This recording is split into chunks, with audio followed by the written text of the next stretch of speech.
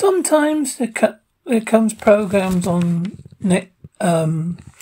terrestrial television that are very fascinating, but maybe controversial, but they're worth the watch. And one of these is How to Change Your Mind on Netflix.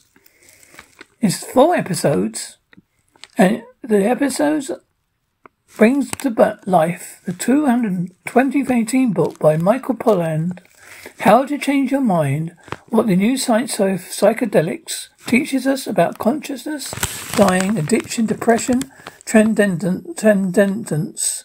Episodes are dedicated to LSD, psilocybin, MDMA, and mescaline. Reisner takes all the drugs he examines, documenting how they affect him, as well as meeting wisdom keeper Erica Gagon.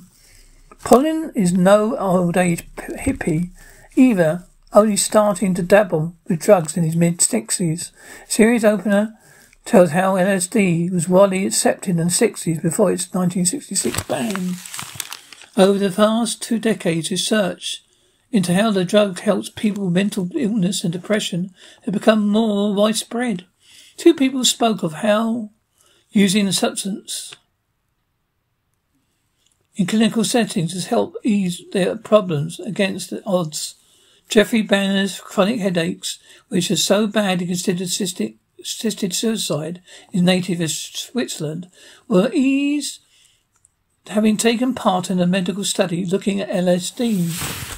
Author Annette Waldman revealed she was been able to treat her unstable moods by microdosing the substance. And desperate, was actively suicidal, she explains. I tried every med and nothing worked. I think I had a mood disorder. The reference in Islet was so noticeable. He says her daughter jokingly asked if she was on acid.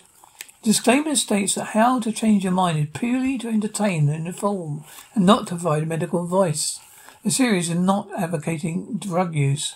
The results are hard to ignore, as well as enriching the debate about psychedelics in medical practice.